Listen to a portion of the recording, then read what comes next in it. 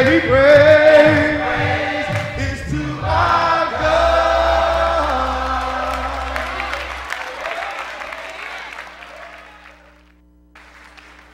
Let the church say amen. Say amen again. This is the day that the Lord has made. Let us rejoice and let us be glad in it. Amen, somebody. I don't know about you, but if your heart is not full after that wonderful singing, I don't know what can or will prick your heart. God knows. I was sitting there listening to the singing, and I said, God knows who to give certain talents to.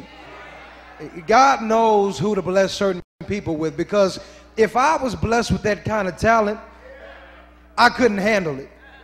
If I was blessed with that kind of talent, I can't guarantee I'd be singing for the Lord. So God knows who to bless who with what. And I'm just glad he blessed our brother with the talent that he has, because he's praising and he's singing and he's serving our God. I don't know if I've ever met a Melton that cannot sing. Amen, somebody. I don't think I ever have. But we are just truly blessed to be here. I'm truly thankful for the invitation to be here. Truly thankful for the offer to come. I spoke with Brother Skurlock a few months ago, and he said that you all were kicking off this series on dealing with family. And he asked if I would come and be a part, and I was elated to come, and I had a chance to speak with your wonderful minister. Every time I have a chance to talk to Brother Glenn, it does me more good than it could ever do you. He is a wise person. He's a generous person, and most of all, he's a genuine person. I thought I'd get a better shout than that. We're talking about the angel of the house. Y'all have a good man here. I know a lot of preachers, and there are some preachers that can preach good, but they're not good men. And then you have some men that are good, but they can't. But y'all are blessed here at the Belford congregation, because not only do you have a minister that can preach good, but he's a good man. Amen, somebody. Give it up for the man of the hour, the angel of this house. We're thankful for him. I am not going to be long. Allow me just to share a few things from the Word of God. If you don't mind, we have a custom at Southside. Whenever the Word of God is read, we stand to our feet. If you don't mind, just indulge me for a second and just stand to your feet. We're going to look at 1 Samuel 30. 1 Samuel 30. The Bible says, and it came to pass, when David and his men were come to Ziklag on the third day, that the Amalekites had invaded the south in Ziklag, and smitten Ziklag, and burned it with fire, and had taken the women captives that were therein. They slew not any, either great or small, but carried them away, and went on their way. So David and his men came to the city, and behold, it was burned with fire, and their wives and their sons and their daughters were taken captives. Then David and the people that were with him lifted up their voice and wept. Y'all see that? Lifted up their voice and wept until they had no more power to weep. And David's two wives were taken captives, Ahinoam the Jezreelitess, and Abigail the wife of Nabal the Carmelite. And David was greatly distressed, for the people spake of stoning him, because the soul of all the people was grieved, every man for his sons and for his daughters. But David encouraged himself in the Lord his God. And David said to Abiathar the priest, Ahimelech's son, I pray thee, bring me hither the ephod. And Abiathar brought thither the ephod to David. And David inquired at the Lord, saying, shall I pursue after this troop? Shall I overtake them? And he answered him, pursue, for thou surely overtake them, and without fail recover all. You may be seated in the very presence of our God. Allow me, just before I get into this, it was acknowledged earlier, but I want to acknowledge the love of my life. My beautiful wife is here. If you could, Sharana, just stand so everybody can see. Amen. I grew up in the 80s, and there was a doll that came out in the 80s called My Buddy. Y'all don't look at me like you don't know. And the slogan behind My Buddy was, everywhere I go, he goes. Well, I want to say, I'm 34 years old. I ain't got no My Buddy doll. But I do have a beautiful, supportive wife. And everywhere I go, she goes.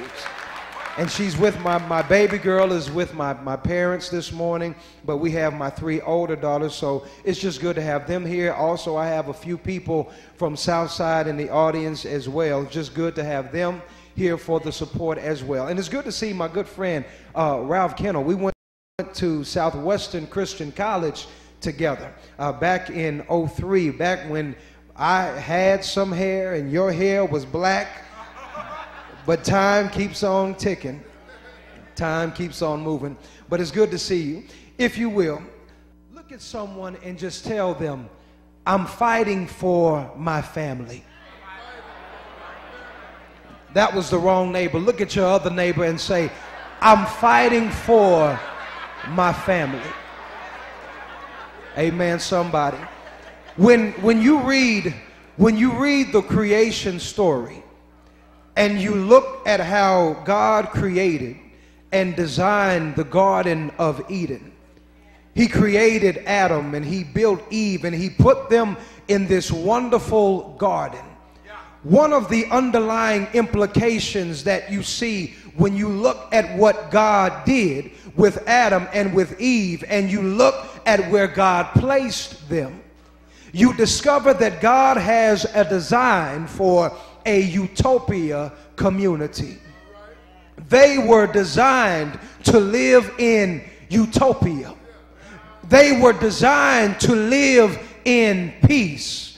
The Garden of Eden was designed to lack absolutely nothing. It had everything that was needed, and they needed for nothing. They had a perfectly peaceful life. They had everything that they needed. But life is about choices. And when the choice was made to try and be independent of God's rule by creating, or rather by eating the fruit that made them independent of God's rule, and it brought about one word that we all know, sin. But another word that it brought about was drama. Someone once said, ain't no drama like family drama, because family drama just don't stop. And although it is the undeniable will that we live drama-free lives, most of us, even children of God, have fallen short. Regardless of where you are in life, I want you to hear this. Regardless of where you are in life, there is no substitute for good management of life, relationships, and priorities. Now, drama is a very colorful term that refers to emotionally charged situations that can rob us of peace and rob us of a sense of security in our lives. The dramas of life become harmful, even destructive, when left unchecked in our lives.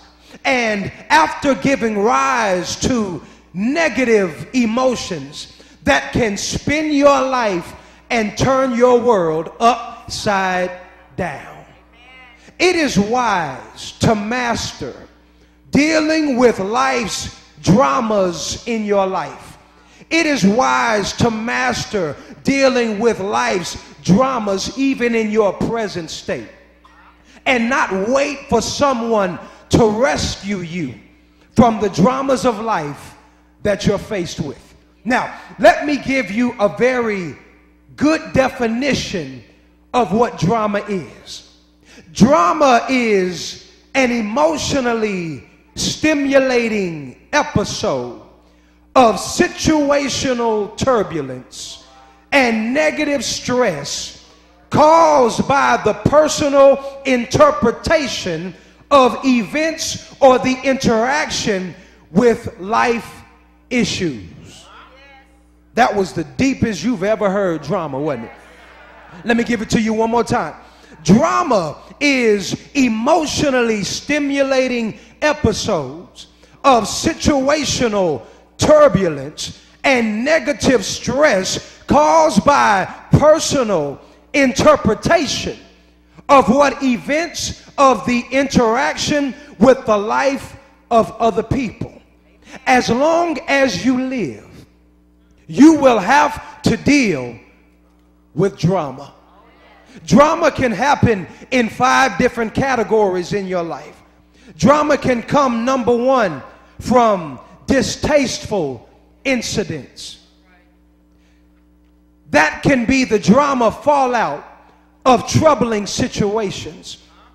Drama, secondly, can come from debilitating immaturity.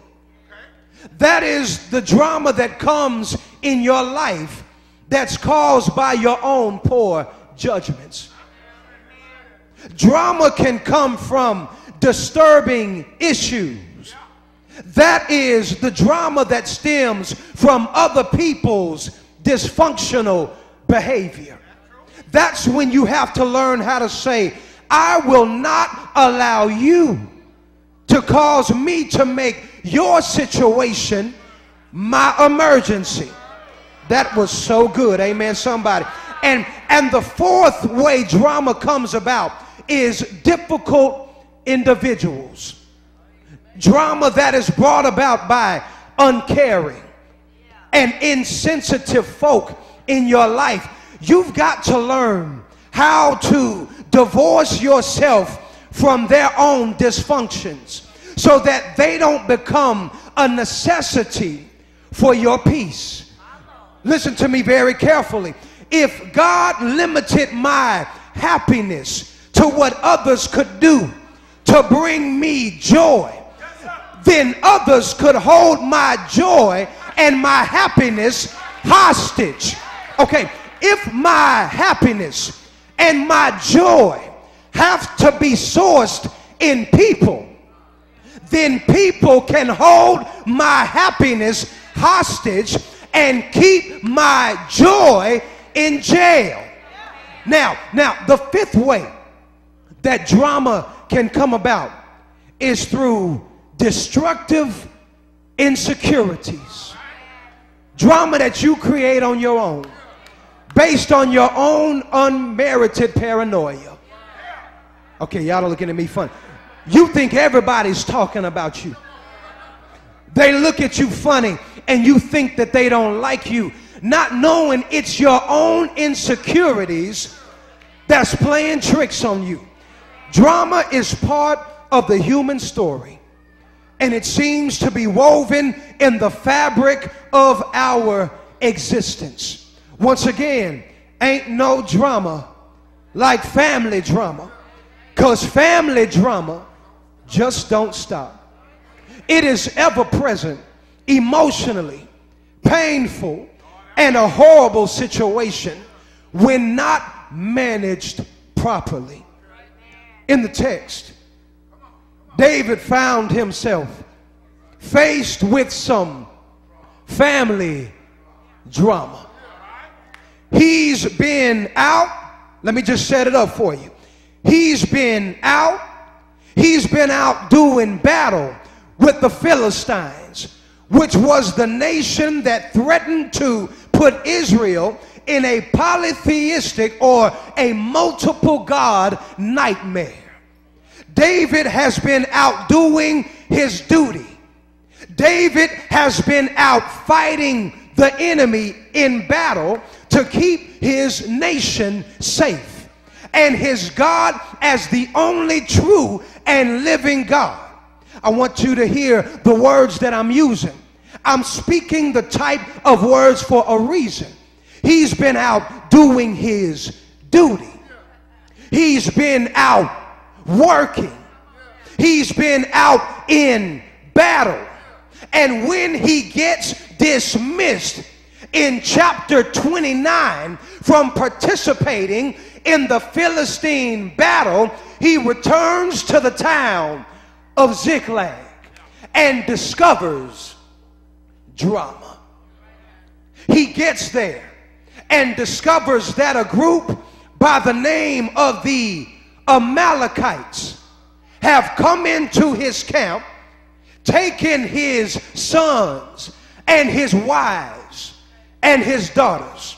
So then his family has been impacted and affected and disturbed. Watch this. And it happened while David has been out defending the faith. His family gets disturbed, and it happens while he's out doing his job. It happens while he's out making a living. I'll say it again. While David is out extending the faith and doing his job and making a living, the enemy sneaks in and disrupts his family. And it happens by an enemy that he did not see coming while he was in battle. His family is disturbed. His family is divided. And it's messed up by an enemy that snuck in while he was working. Let me ask you a question. Have you ever had trouble slip into your family that you did not see coming and you were not expecting? You did not see coming your child becoming promiscuous at a young age. You did not see coming your spouse having an affair on you. You did not see coming your siblings turning their backs on you. You did not see coming your child joining up inside of a gang. And it all happened right under your nose while you were at work trying to make a living. And to top it all off, it happened while you were doing well. It happened while you were doing the right things. You see, if you're like David in this text, you weren't doing something you had no business doing.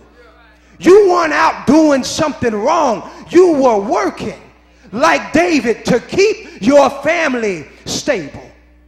Working to make sure that your family had what was needed. Working to make sure everything was taken care of. And before you knew it, some Amalekitish situation jumped into your house and disrupted your family. That boy is preaching.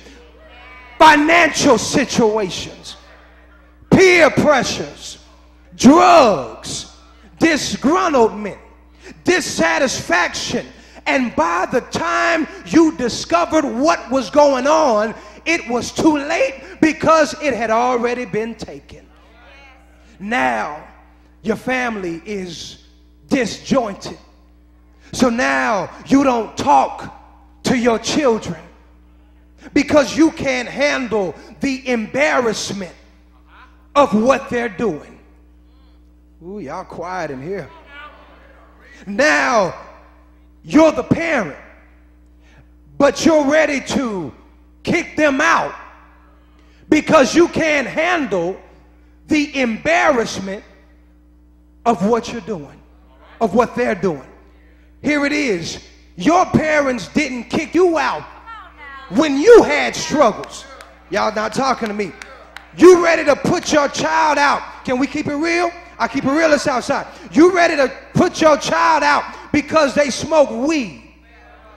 You ready to put your child out because they got involved in drugs and you did not see it coming? You walk away from your child because while you were trying to keep them safe, the Amalekites came in and messed your child up, let me help you with this. If your parents and if my parents did not give up on us, then we have no business giving up on the children that God has blessed us with. There is no scripture that gives us permission to disown our child. Discipline them, yes, and while your child may be grown, while you may not be able to tell your child what to do anymore, you can still pray about what they're doing. Okay, let me say it like this. They may get too old to punish, but they're never too old for prayer. Talk, boy. Okay, there are some of us in here today in the midst of family drama. The Amalekites came in and stole your family from you. Haven't talked to your siblings in months. Have no conversation with your parents anymore.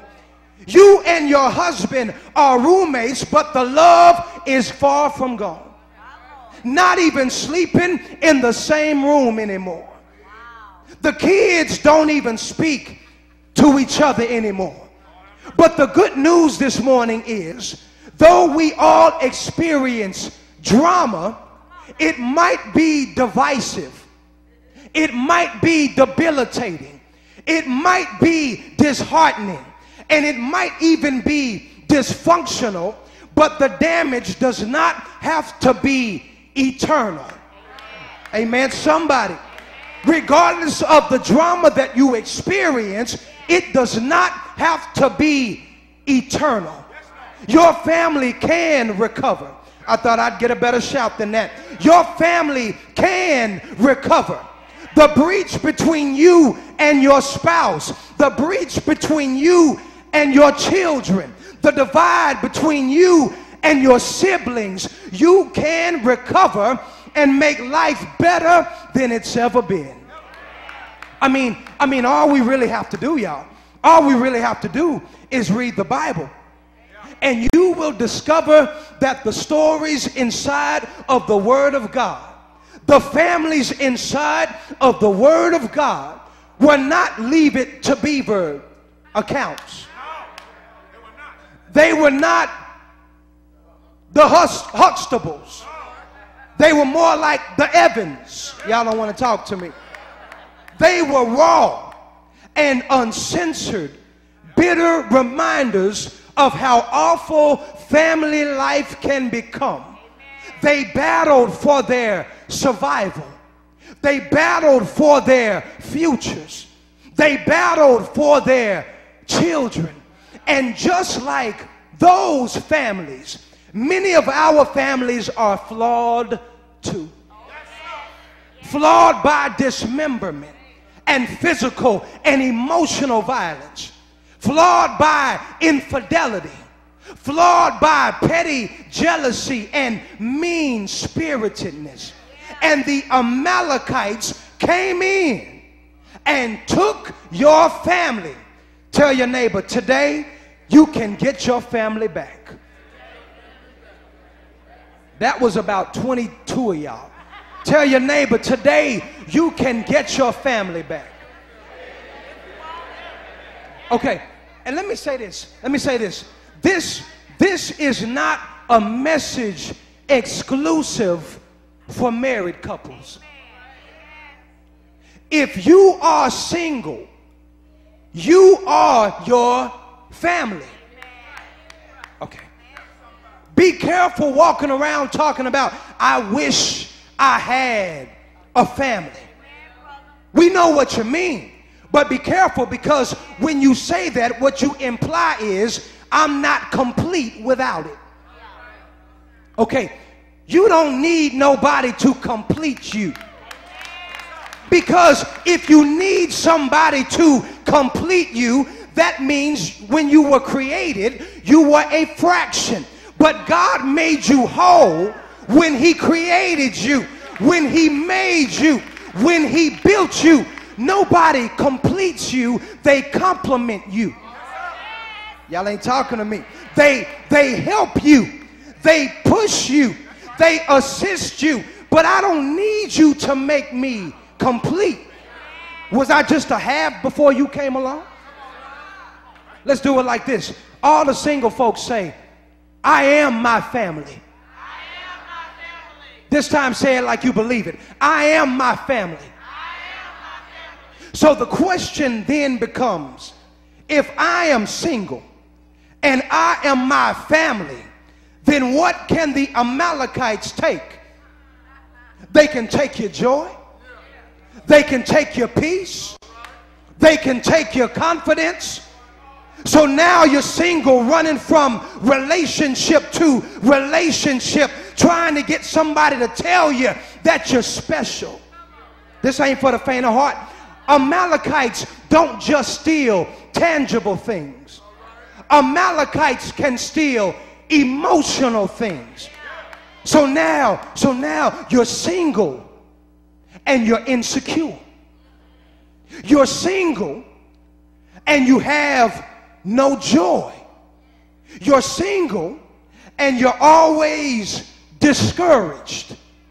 You're single and you don't know how to manage your money or a job. There are things that can be taken when you are single that can even keep you from qualifying to get married. Okay, some single folk are gorgeous but not marriage material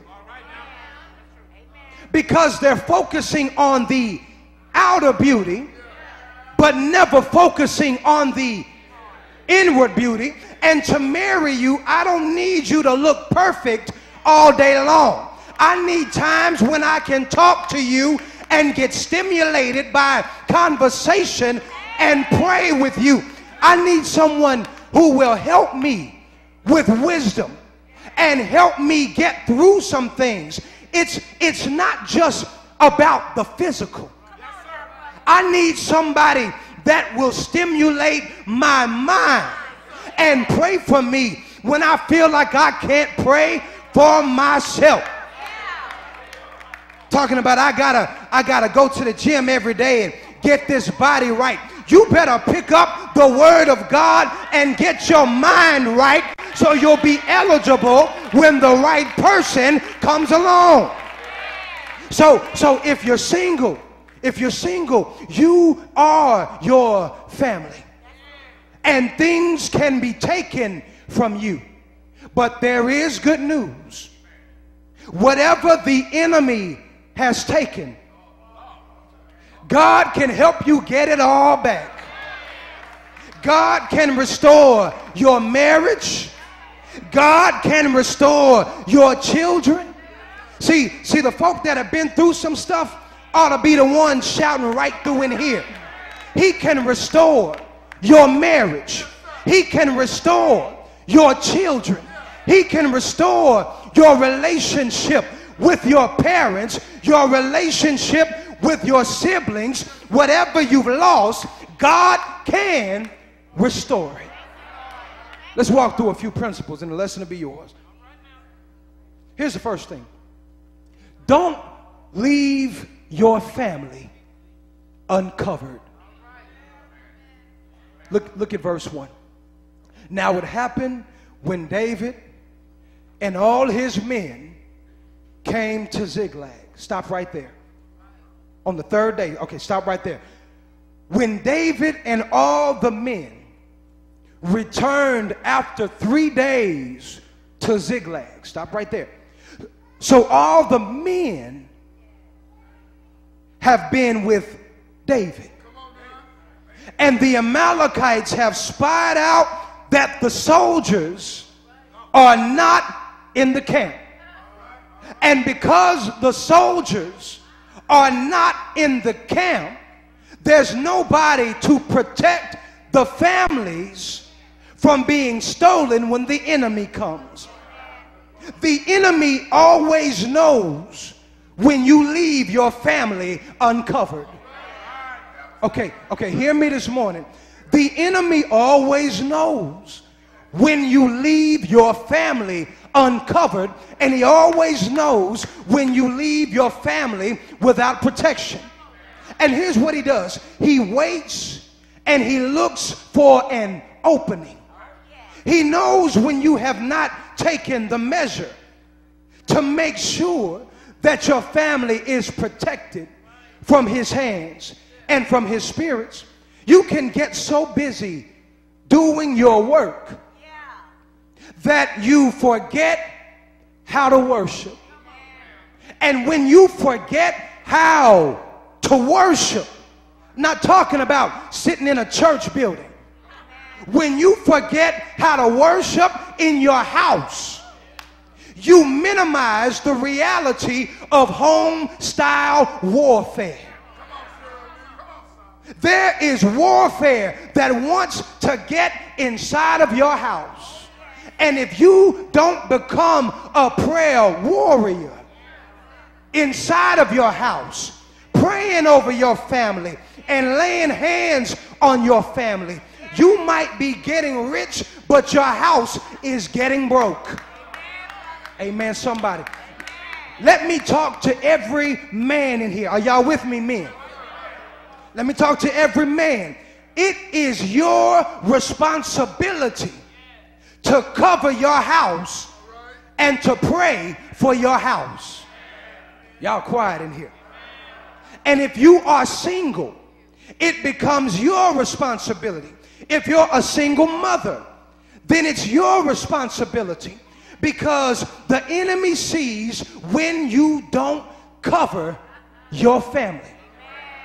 For many of us, the stuff that we're dealing with in our homes could have been avoided with a stronger prayer life.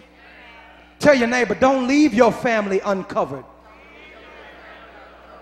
You've got to keep your family covered. Keep them covered in prayer. Teach them how to pray. Your children need to know how to pray. Your children need to know how to call on the name of the Lord. Your children need to know no weapon formed against them shall prosper. Your children need to be sensitive enough to know who to deal with and who to leave alone. How to pray over peer pressure. Your children need to know how to cut some folk off in their lives. How not to watch everything that comes on the TV. They're so busy watching Rich Homie Quan, Nicki Minaj, and Drake, and everybody else, that now their morals and their lifestyle are unrecognizable to what it means to truly be a child of God. When the child walks around disrespectful, when the child walks around cussing and messing up, it is because somewhere along the way we did not cover our house. Cover your family. Make sure that they're in church. Make sure they have their own copy of God's word. If you're married, let your spouse know that you're praying for them. If you're single, pray in your house before you leave home every single day. Don't let the wrong spirit creep inside of your house. Okay, let me say it like this. Everybody can't come in your house. Everybody don't need to be on your phone. Cover your house. The enemy knows when the soldiers are not there. All the men are gone. The enemy knows houses that he can get in. Okay, y'all think I'm making it up. I'll prove it to you. Job chapter 1. Satan, have you considered my servant Job? Satan says, I have, but you got a hedge around him. And as long as the hedge is around him, then I can't get in. Okay, how do you know that there's a hedge. The only way I know that there's a hedge is because I've been trying my best to get inside of your house. And as long as the hedge is there, I can't get in. You get a hedge when you have a strong prayer life. You get a hedge when you're mature in your walk with God. You get a hedge when you take your morality serious. Look at somebody and tell them, devil, you can't get in here. You cannot have my family. You cannot have my children. You cannot have my money. You cannot have my peace. Don't leave your family uncovered. Let me keep going. Let me keep going. Second thing. You can't be there for others until you've been there for yourself. Okay. Look at the text. Look at the text. Verse 4. Text says, so the people that were with him in the Hebrew means those who have been on his side.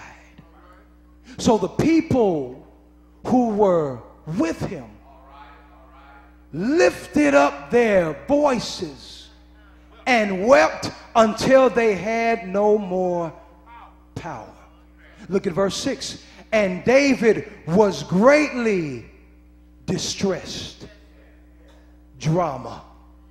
Because the same people who were with him now talked about killing him. Okay, you can go through seasons in your family where folk will switch out on you. You can have folk in your family, your brothers or your sisters. I'm gonna help you with this. Your son or your daughters or your cousins or whoever. You can have folk in your family that flip that switch on you. And right here, they are mad with David. Here's the trip. Here's the part that got me. They're mad with David like it's all his fault, when all of them left their families uncovered too. Y'all seeing this? They were with David, yet they treat David. Okay, here it is. Most people don't know how to accept their part. Y'all didn't see me coming. So instead of being mature enough to accept their part and to grow from it, they would rather nurse it and be the victim. I don't know why my family won't talk to me anymore. I don't know why my family won't speak to me. I don't need them anyway. I got friends. Instead of admitting the fact that we play a part in this. So what do? They put all of this on David. His family is messed up too. His life is falling apart too.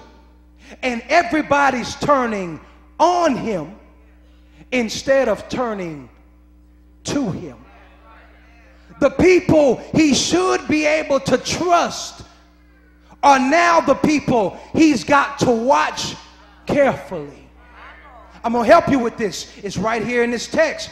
The text says in verse 4 that the people wept until they had no more power to weep. And then verse 6, this is going to help somebody with some of those cantankerous family members you got. Amen, somebody. And it might help you with you. Watch this verse. Verse 6. Verse 6, they spoke of stoning him. Here it is. Not necessarily because they're mad at him, but because their soul was grieved. You didn't get it. They speak of stoning David Not because they're mad with David, but because they're mad at the situation. Here it is. Anger has to have a target. Most people in your family who keep up drama with you, or it may be you keeping up drama with them, it's 9 times out of 10 not even about the person that you're throwing the stone at. When you are hurting, you hurt. Okay, hurt people hurt people. Look at this, look at the text. Their soul was grieved. Their spirit was vexed. So that means another spirit was in operation of their bodies. Here's what we do. We get mad with family or spouses and we call them the devil.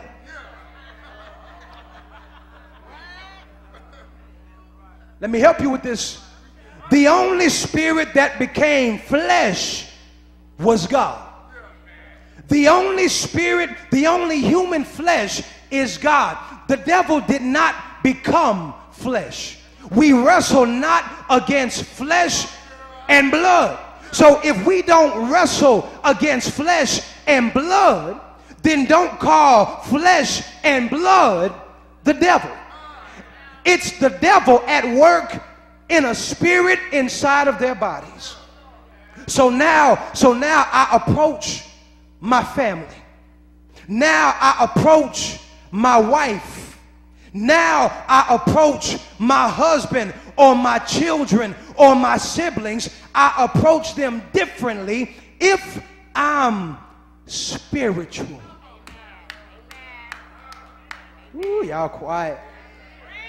I don't disown them.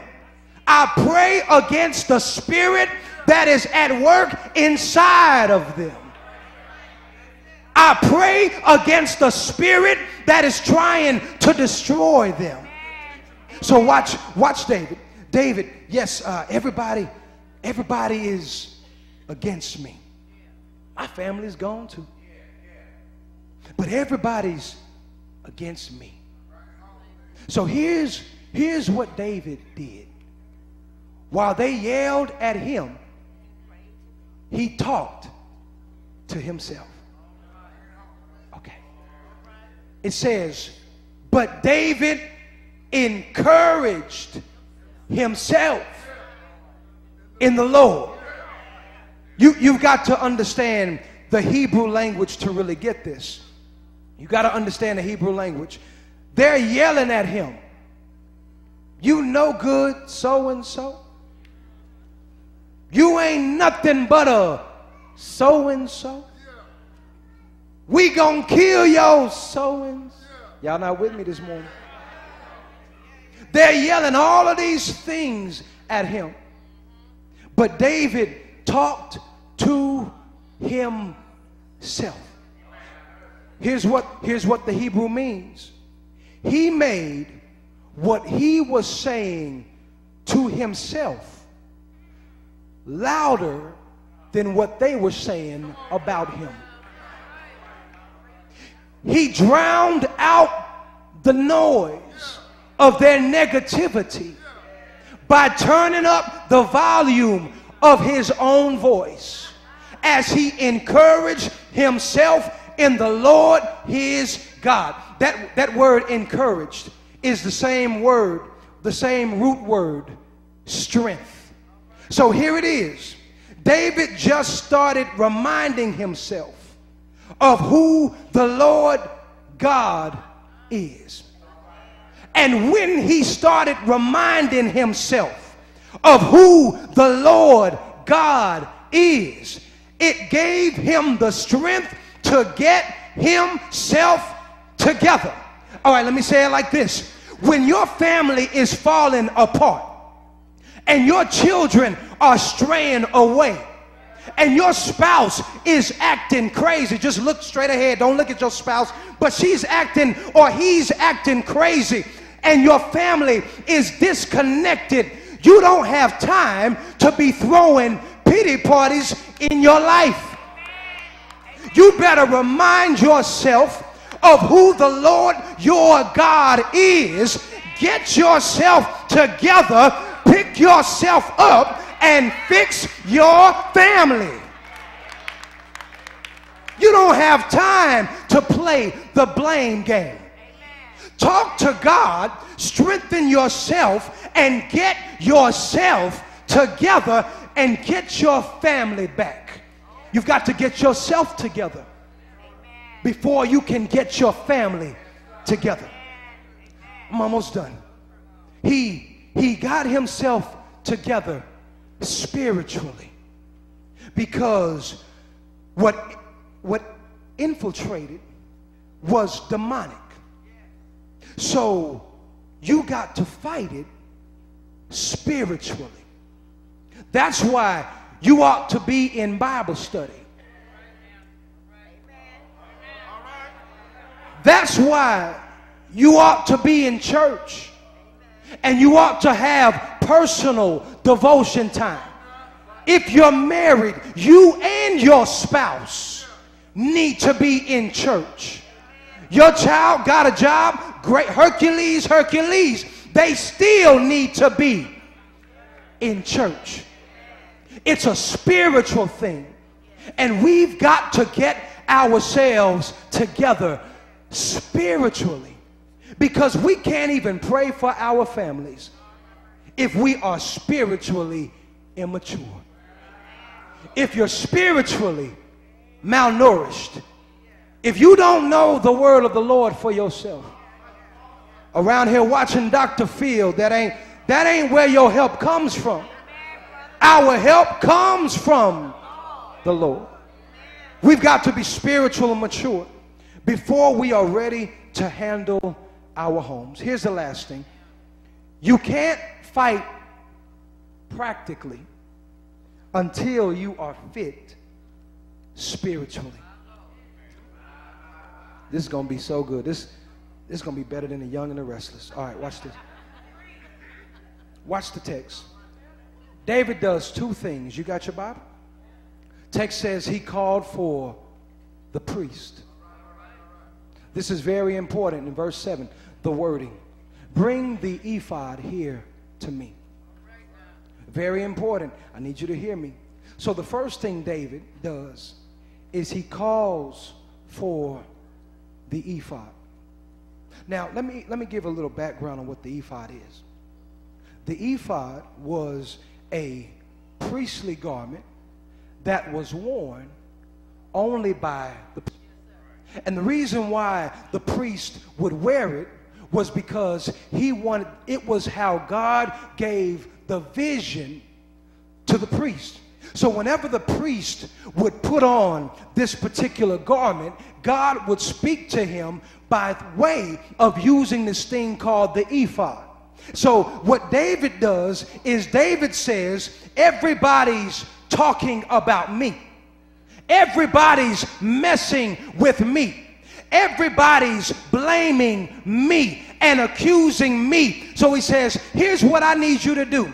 Abiathar, bring me the ephod. Hold up. David, you are not the priest. But sometimes things can get so bad inside of your life that you don't have time to wait on somebody else to do the praying on your behalf. Sometimes things can get so messed up inside of your life that you don't have time to wait to get to a counseling service, to wait to get to a church service. Sometimes I've got to be the priest inside of my own life, because if I wait another day, my marriage may not make it to next Sunday. If I wait another day, my child may not make it another Sunday. If I wait another day, my health may not make it another Sunday. So even though I'm not the priest, I know how to pray. and I'll be the priest inside of my life, and I'll pray for myself, because I can talk to God all by myself. And somebody needs to hear this. Don't you wait to get to a particular place to learn how to talk to your God. Don't you wait until you get into an organized spot to learn how to talk to God. Sometimes you gotta drop right where you are and say, Father, I stretch my hands to thee. No other help. No other help. So I might not be the priest. That might not be my calling. But Abiathar, I'm gonna pray for myself. And let me show you this. Y'all got time for this? Let me show you one more thing. Last thing. Watch what happens. After he prays, you can read down a little bit further. It says that 600 men come down and they do something, and then it's left with 200 men, and they run into a little boy, and they take him. He takes them to the Amalekite. All of that, so you can read all of that in the Word. But here's what I want you to see. All I'm trying to get you to see is, after he prayed, God gave him a plan. Y'all missed it. After he prayed, God gave him the plan. I don't know where you are this morning. I don't know what you're struggling with, but God's got a plan. When you learn how to pray, you learn how to talk to God for yourself. You learn how to lift yourself up in prayer. God's got a plan. Stop putting your faith in people. Okay. People will hail you today and nail you tomorrow. So don't put your faith in people, but you put your faith in God. And when you pray, I might not be the priest. I ain't even got an ephod, but God has shown enough. Give me the plan. God bless you. God bless you. If you're here this morning, maybe you've been dealing with some demonic situations in your life. You've been dealing with family that is torn apart by silly pettiness and jealousy, and when you ask why y'all mad at each other, you can't even say why. Give me your hand. Give God your heart. Let us pray for you today so that you'll be spiritually fit to face whatever demons come your way. Because I guarantee you, you'll face demons when you get home. You'll face demons when you go to your job. And y'all might not invite me back, but you'll face demons when you walk into a church building. So if you don't learn how to stay prayed up and learn how to strengthen yourself, then you'll find yourself going down and down and down. But learn how to pray. And once you pray, God, just like David, will give you your plan. Stand to your feet. Stand to your feet.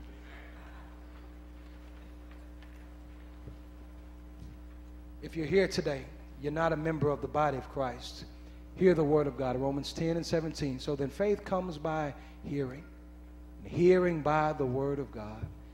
Believe what you've heard, Hebrews 11 and 6. But without faith, it is impossible to please him. For he that comes to God must believe that he is, and that he is a rewarder of them that diligently seeks him. Repent of your past sins. Luke 13, verse number 3. I tell ye, nay, except ye repent, you shall all likewise perish.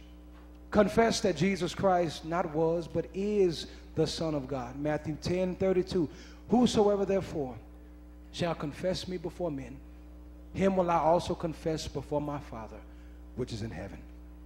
And be buried in the watery grave for the remission of your sin. Galatians 3:26-27. For as many of you that have been baptized in Christ have put on Christ. If you are a member, you've simply strayed. You've let the Amalekites come into your house and wreck your family. Give me your hand. Give God your heart. And let us pray for you this morning. So that way, whatever was stolen from you, whatever was taken from you, God can restore and help you get it all back and get back better than what you ever even had. But you have to believe it. You have to trust him. And you have to want it. Let's all sing the song of invitation.